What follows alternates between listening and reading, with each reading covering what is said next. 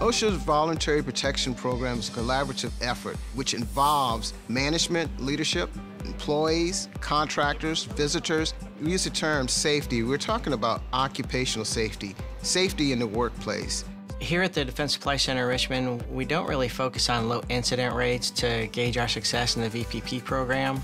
We look more at raising employee involvement, getting our senior leaders more involved, addressing hazards through the ESAMS program.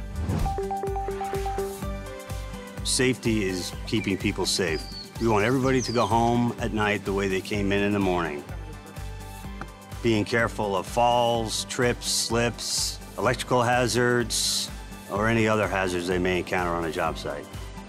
Have you been trained? All personnel on DLA Richmond are participants in the safety program. Contractors are required to provide training to their employees and subcontractors and provide documentation to show that they have completed all safety training to the COR.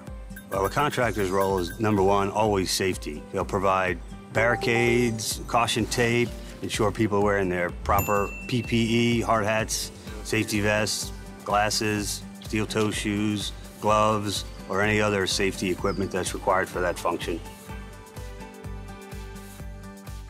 The role of the COR regarding safety is to ensure the contractor proves that he has provided training to all his employees and subcontractors, documents that, provides it to me, the COR, and I provide that to the contracting officer to keep everybody safe on DLA.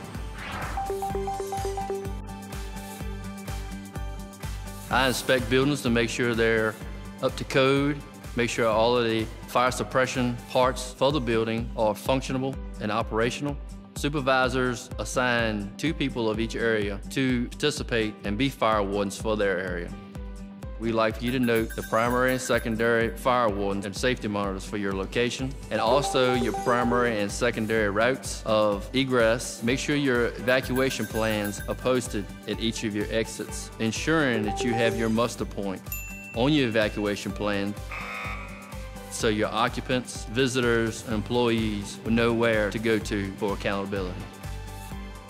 Want to be fire safe, and if you have any questions dealing with fire safety in your area, please feel free to contact DLA Richmond Fire Emergency Services Prevention Office.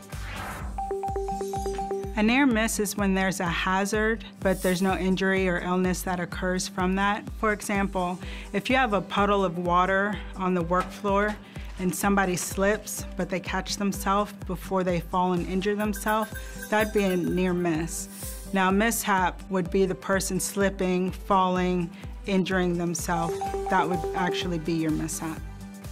When it comes to reporting an injury or illness here at DSCR, what we like for the government employees as well as the contractor employees to do is use our ESAMS system. What that is our reporting system for any injuries or illnesses, property damage, or any unsafe unhealthfuls that they may find within the work area. When it comes to a contractor, the contractor should report that to their supervisor or the corps responsible for that contractor.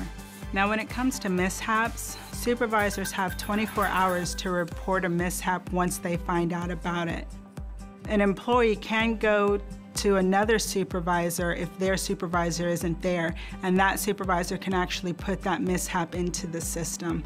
But once again, they do have 24 hours once they find out about the mishap to go ahead and put that into ESAMS. A job hazardness analysis is done initially with the trainee or individual, be it a contractor or government employee. We go over that initially and yearly, and before the person uses a piece of equipment, they go over the JHA themselves. A JHA is important. It tells you what hazards you have on the job, be it pneumatic hazard, fire, electrical, tripping hazard, and it also tells you what PPE to wear. There's all kinds of training that's needed for any job per se, be a contractor or government employee. It's basically communication.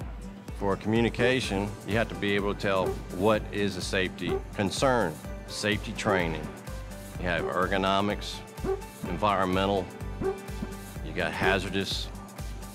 There's so many. We know that VPP is a success here at JCR by measuring our trends, looking at our accident injury data, and just seeing how the participation rates are increasing in the overall safety program. Well, everybody on DLA participates in VPP. It's common sense safety rules that brings everybody together to keep a safe workplace. Safety is everyone's responsibility. It's not only the safety office's responsibility, but everybody's involved with safety. You're responsible for your brother, your fellow worker in that work environment.